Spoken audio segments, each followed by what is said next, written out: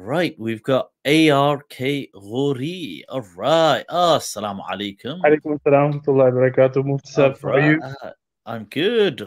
Ghauri Sahib, where are you joining us Can, from? can you remember my name? You've played, I think, 1,000 times a meme on my name.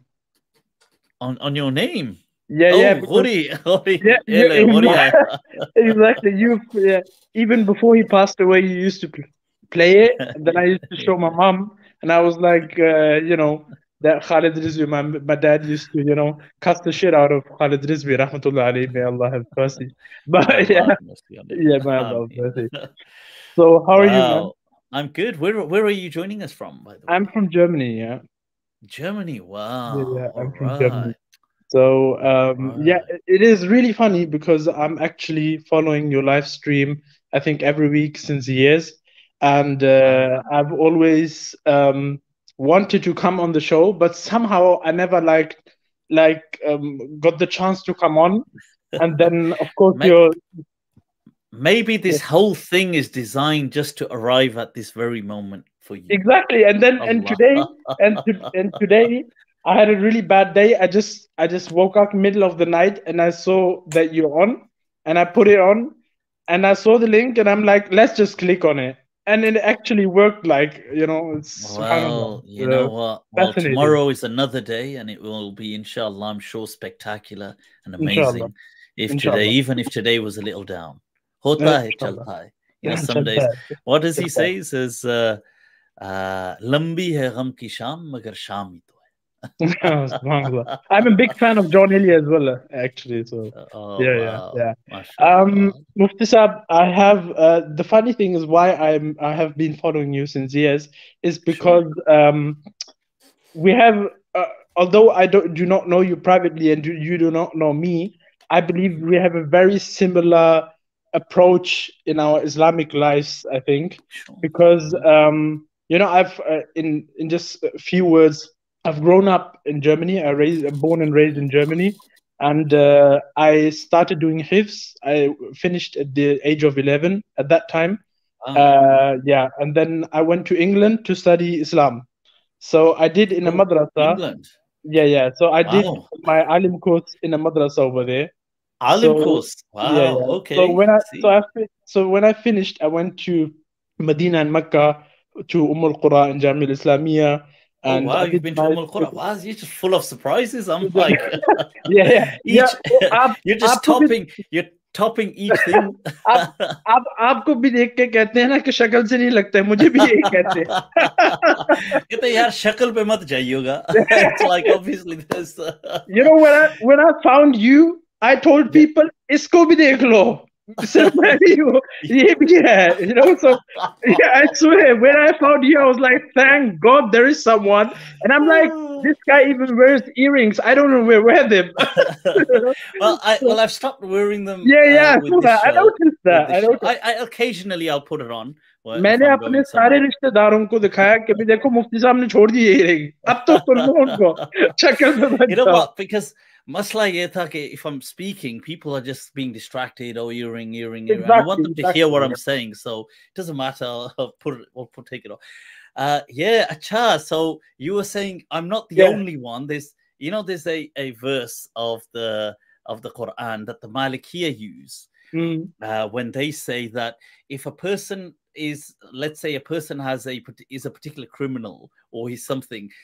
He's been convicted for something. He can't be a witness for somebody of the same crime. So let's say theft. Like if a person was he'd been convicted for theft, he can't testify for theft. And they said they used this verse of the Quran that وَلَنْ يَنْفَعَكُمُ الْيَوْمَ أَنَّكُمْ فِي الْعَذَابِ مُشْتَرِكُونَ. That today in the afterlife, it won't help you that you're in it together. They said that this means in the dunya, it did used to mean something to you when somebody else is in it with you. So when you used to say, when you say, yaar, sirf मैं अकेला थोड़ी घूम रहा हूँ. इनको देखिए यहाँ पे. But yeah, it was my views also like yours, like they have changed a lot, because I went through different patterns in my life. And I remember there were a few things, like even in my studies in London, of course, like you, I do respect my asatiza. You know, they've done, at the end of the day, the madrasa has taught us a lot as well. You know, so the people who taught us Quran and Hadith, we will never look down upon them. You know, they had good intentions, but of course, like you said, you do not come out of the institution, and somehow you realize that. I remember there was one incident in madrasa. I think I was in Arabi Som or something, you know, and or in something like that. And I remember I was sitting there, and the hadith came up that I think was in Bukhari, that Aisha radiallahu anha treated. There was a man who came with like quite good clothes and stuff, and she invited him in and gave him some food, this and that, and served him. And then when he went away, another day passed, and there was a beggar or something who came in, and she gave him something on the door, and gave that to him and said bye to him or something. And I asked myself, I went to the teacher and I asked him, I'm like, but I find that to be injustice. And he said, why? And I said, how can she give the poor man just something and tell him to go? Not in a bad way, but what? And the other one, she told him to come in. And that, I remember he refused to answer my question. And I was not taking it, you know? And then I was disrespectful. I won't be having it. I won't be having it. I'm like, how can that be? Because it's not anyone. I'm like, because it's not anyone, it's Aisha, right? And the same thing with the age. I was just not biting it. I was like, I can't believe this. And I used to say the same thing all over again. They used to be like, haan, lekin ye to Nabi Pak. And I'm like, lekin, that's the thing, ye to Nabi Pak, you know? It can't be. So, you know, all those things and stuff. So with time, alhamdulillah, you know, I evolved, and I changed in a lot of things, my perspective, researched and stuff. Wow. And then when I found you, I was like, thank God I'm not the only one who has these kind of dalail in his mind, you know, for some things. Wow. It was a relief, alhamdulillah, to see you. And it was really like about the beard, everything, you know. Yeah. It was. I'm really glad to even hear all of this and to learn of your journey. I think this your whole journey and this interaction, we have to make a show out of this on its own. Right, really, it's unbelievable, because you know we had, you and me, you probably didn't do it as desperate as me, but I have been on incidents. Mufti Sahib, I was invited to a wedding in London from a former Mufti Sahib. Maybe you even know him, but I'm not going to take his name. So I was invited, and my beard was quite short. Now, Mufti Sahib, you won't believe what I did. I went there only because he told me, and he was insisting so much that I had to go there. Now, because I knew all the other ones are ulama, and they're going to say I'm gumrah because I have a short beard. By God, I actually went there, and this is like 8 years ago, and I bought a beard. What do you mean by bought a beard? Plucked it here. How do you buy a beard? What is that? Yeah, like you have to go beard? To the yeah. And I plucked it here, so it looks a bit. And I went to a makeup artist so they can, you know. And I was like, and today I swear down, and today, when I think about it, I don't tell anyone because I'm so embarrassed. I'm like, what the? But then again, Mufti Sahib, how sad you have to actually remember. How desperate do I have to be to do that? Yeah. Spending money that is to actually just like, I'm not going to see these people ever again on that wedding, but just to be like, I'm not gumrah, just to prove to them I'm not gumrah. So it's like unbelievable. What is it you do? What is it you do now in Germany, if you don't mind me asking? Is it anything linked to the Islamic stuff? I used to do, alhamdulillah, a lot of talks. I was a khatib, but I used to like do the Jummah every week, and you know, do the khutbah in German. And I've done, alhamdulillah, through the whole of Germany and Austria and Switzerland. I've done a lot of talks. I was even in some, you know, I did this a long time. I've done like personal mistakes, of course, in my life as well, which lead you to. What happens is, I think no one knows better than you that sometimes what you come to know is that it is not allowed for alim to do mistakes the way normal people do, because we people see us as role models. So when you stand there and give a talk, you're not allowed to maybe date a girl. You're not allowed, because you are the light. You are for them. Yeah. And So that is actually what happened to me in one verse. I did my mistakes, I did my sins, and I seek forgiveness from Allah. No, but people took me down. No, what I would say to people is that, look, be very as close, be as human as you possibly can in your whatever your kind of role is, this tender, this kind of whatever you're doing. Be as transparent or as close to transparency and truth as you can. So, for example, if you, let's say somebody, I'm just saying, if you are somebody, and this isn't you, but I'm just saying this, let's say you are a Maulana who smokes weed and does some other drugs, let's say, or smokes weed. Yeah. Don't be going around dedicating sections and fatwa and all this to the discussion of weed and telling people you're going to go to hell if you're smoking weed.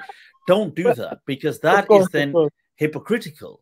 Yeah. If somebody asks you about weed, I would assume, and this is not you, this is that you, I would assume would be actually in a compassionate position to advise that, look, even though Islam, let's say you're of the view, let's say most people are of the view it's haram. I feel it's not, it's discouraged, but maybe not haram. But let's say people are of the view it's haram. So they could say, look, even though Islam says this is haram, a lot of people have got caught up in it. Let's all make dua for them, and just be like as close to, okay, maybe you don't want to, maybe the person doesn't want to say, by the way, I smoke weed, but try to be as close to being real.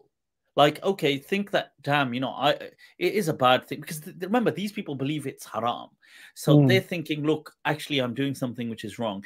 But okay, they don't need to go, and I'm not saying start having this confession thing, but just be real. Just say that, maybe be compassionate. Say, yeah, you know what, this is a problem, and damn, and it's like, just raise the concerns, be real. Don't. So if a person, that's what I'm saying, where people are, the problem is the stark hypocrisy. When a person starts preaching about being just purely angelic, look, any kind of, look, if you're a Maulana Sahib, you're already held to a higher standard of ethics here. Exactly. So now people will create a big deal. Like, they will create a big deal every time they see you, let's say, smoking a cigarette. Now, most ulama don't feel cigarette is haram, but if you start smoking a cigarette, people say, oh my God, look, Maulana Sahib ja rahe hain, cigarette, look at this, he's doing this.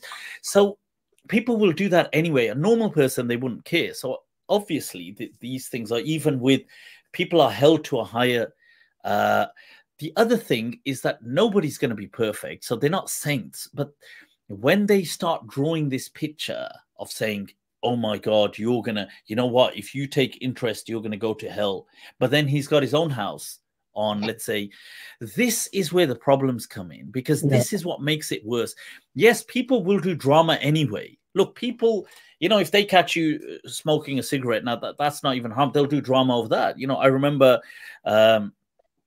me, I used to be very openly that, look, I'm not, being this kind of sanctimonious. I'm not trying to be pious. In fact, I used to say that I'm not a pious person. But I remember once, a few years back, somebody had a fallout with me at the time. May Allah bless him. Bless his heart. I mean, but chalo ho jata hai nadani mein. People, it happens. I don't hold no kind of, don't bear no kind of grudges. The thing is, at the time, he'd had some fallout, and he shared some jokes of a WhatsApp where I had some audio recordings, and in the audio recording, I'm swearing as well. So it's in Urdu, and I'm just saying, ban, beep, beep, beep, whatever. And I'm saying so, and I'm laughing as well. But so he decides to share this as a. I know. Yeah, so this becomes like, this becomes drama because, oh my God, you know, here's a Mufti who's swearing. And you think, well, obviously everybody swears. And I've never said that I don't swear, but obviously there's propriety. I wouldn't swear like in front of children. I wouldn't swear like on whilst I'm being recorded. I wouldn't do stuff. That was a private voice note. It wasn't like a public thing. It's designed but anyway, to make you look that way, of course. So people will do drama anyway, even though I had a fatwa saying that, look, swearing in and of itself is not haram. Causing harm is haram. So when I swear at you to harm you, that is haram. Just using, like if somebody just said, you know, what's the effing time? What effing day is it? Like this isn't like at anyone. Just using swears is not haram. It may not be encouraged. It may not be a nice thing, but it's not haram. So even though I've got that fatwa saying this, and I'm saying, look, I'm not pious, it's still made sensational news that, oh my God, here's this Mufti swear. So people will theatricize it and dramatize it anyway. Unko was like moka chahiye, but even then, imagine I had been preaching to people, don't swear. If you swear, you're going to hell. And then I'm swearing.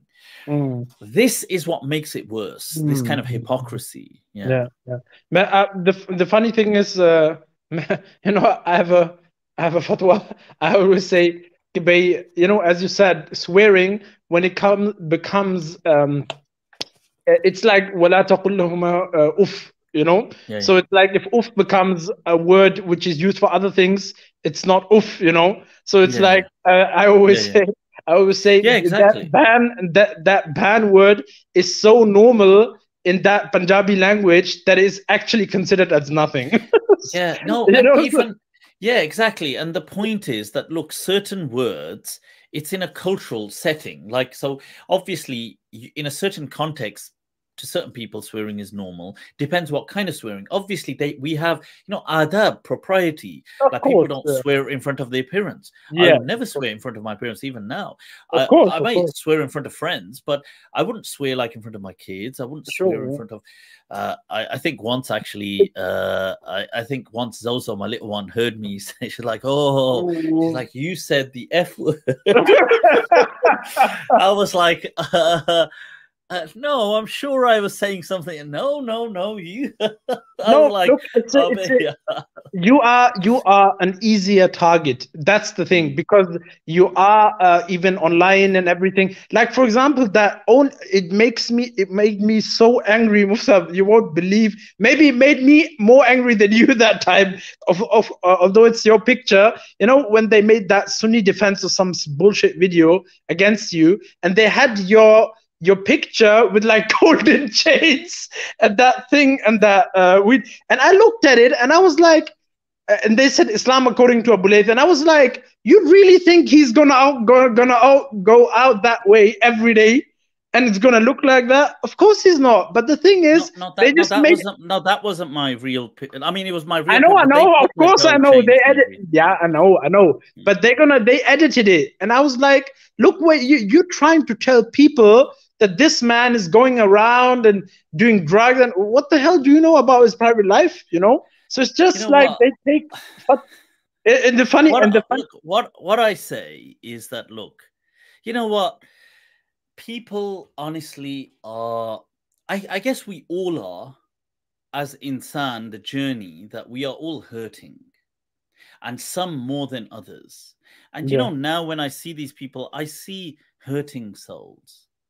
And honestly, wallahi, and may Allah heal them. Ameen. May Allah give them solace. May He kind of cure people. Because, you know, I do get it. Look, you know, with time, I did say this on one of my videos a few weeks back. I said there was a time where if you asked me, I would have said that I don't believe any of these people are sincere or blah, blah, blah, blah, blah.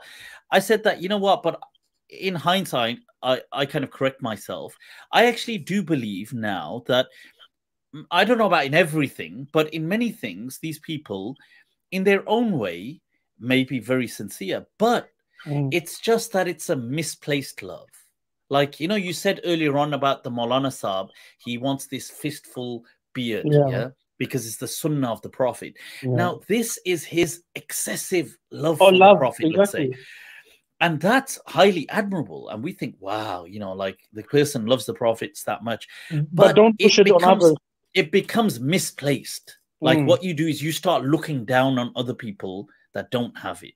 Like you think, you know what, this is where one could almost say the devil has the better of him. That, you know, you've taken a nice act and it's like taking charity. You're going to help someone, but you look down on them. Oh, look at you. You've ruined it. You've ruined everything. In fact, you shouldn't have even done it.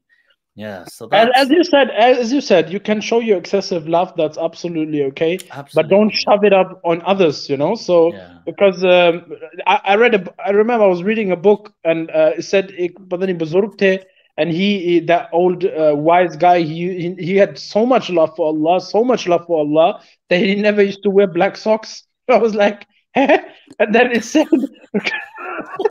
What? I think I missed a whole season there.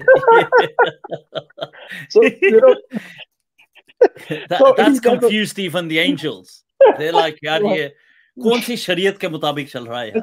No, he never used to wear black socks because the color of the Kaaba is black. Although the stones of Kaaba are not black, but you know the kapda of Kaaba is the cloth is black. It's black. So but I'm like, okay, nice. See, I would never have clocked that. Acha, wahan se jod kiye hain. He's got like he's made the link from the. You know, I remember Hamare Maulana Sahab, the local imam, and I went to him, and they had hats, and there was a guy who gave charity. As a charity, he gave a lot of hats, and he was from Indonesia. And you know, sometimes our Indo-Pak or even the Arabs, they don't take Malaysian Muslims, Indonesian Muslims seriously because they think they don't exist. Although Indonesia is the biggest Islamic country in the world, but they don't like. Because when they look at them, one, they don't have big beards because those bichare don't have any hair. Exactly. You know, when I was studying in madrasa, there was this Thai guy with us. There was a lot of Thai students. There's a lot of Thai students, and there was this one guy who just had this one hair, and one thing, they don't seem to age. Like if you guess their age, they'll be like 40 something, and they look like they're just 20 or 22. They look so he just had this one hair, right, and it fell out one day. He was so heartbroken. I was thinking, yaar, you know what? Ye le lo, yaar. Ye le lo. Take it from me. Mujhe na, aap uska number de. I'll give him I'll give him the contact of the shop in London I went to for the wedding. To put my beard on. So it's like they have been, they look down upon them. So he brought a full of like a lot of hats. They were out of straw. So usne kaha ki bhai ye topiyan rakh lo, take these hats and you know give them to people who come to pray namaz and salah and everything. So the Imam Sahib said okay. So they didn't say anything to his face. Everyone was like Jazakallah, Jazakallah. So he went, and then Imam Sahib was like, no, don't put them out. And people were like, why? And he said, no, they're out of straw. It's makruh to wear them. And I was like, I looked at him, and I wasn't, and I didn't do my course then. And I was like, why did he say that? The guy borrowed it out of love. It's a topi. It's okay. So he said, nahi makruh, because you wouldn't wear that in front of your in front of a president as well. So why are you wearing in front of Allah in salah? A straw hat, who would do that? And you know, and then see that's the good. You see now, actually, you see that's another fine example instantiated where it's actually a good thing. Like the value is good, but it's misplaced. Exactly, because the value is saying, look, you should venerate God. Yeah, which is true, and that's like an incredible value. But then you're saying, look, oh my God, it's as though you're saying Allah's going to say, what the hell have you come here dressed like a tramp? This is like, but that doesn't make any sense because Allah, obviously, whether you're naked or clothed, it doesn't make any sense to God. And I remember at that time I stood there, although I didn't study and stuff, but I was like, my common sense. I remember there was a premiere of Johnny Depp of some film, and he was wearing a straw hat of Gucci. And I said that to the Maulana. I said that I didn't say Johnny Depp, but I said, लेकिन अगर मैं 500 euro का straw hat, you know, I would take a straw hat out of for like 500 euros from a designer. Like, would you say the same? And he looked at me and he's like, Inshallah, baad mein baat karte. So it's like you know, it's wow. I was just seeing some of these break. I'll just come to that. But yeah, Ghauri, Maulana Saab, you know what? It's been epic. You know, drop me a message on Instagram and we'll connect as well. Okay, Inshallah, so I would drop me a message. And what is that? Abdurrahman, is it? AR? Yeah, Abdurrahman. Abdurrahman, epic. So drop me a message and we'll connect. Barakallahu feek. It was really a pleasure. Yeah, in 3 years, I've been waiting for that. No, it's much. It's been awesome. Allah bless you, people. That was Maulana Abdurrahman Ghauri from Germany. All right.